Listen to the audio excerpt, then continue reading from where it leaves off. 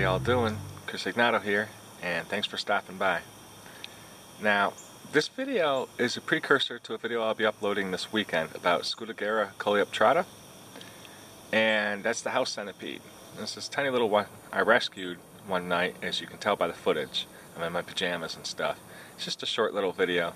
I'll be uploading a proper one this weekend about that species. So in the meantime, check this out, and hope to see you in a few days.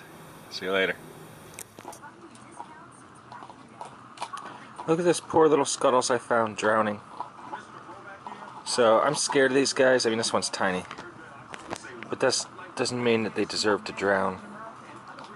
So I'm warming them up with my hand, and I'm breathing warm air on them. And I dried them out. I rolled them on. Blotted them with a paper towel. Set them on my fuzzy pants for a while. And now he's drying out and warming up on my hand. So hopefully this guy will be good. When I find a bigger one, I'll have to make a video on these guys too. They feed on crickets and spiders and other things like that. They love spiders. No one likes to drown.